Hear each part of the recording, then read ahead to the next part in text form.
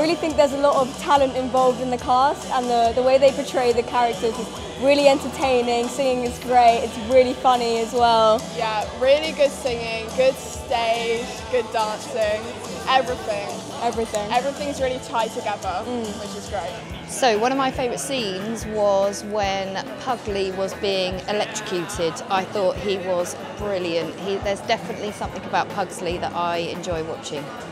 I just love the set, the simplicity of the show. It's fantastic. Just everything about it. The music, the band, the setting. It's wonderful.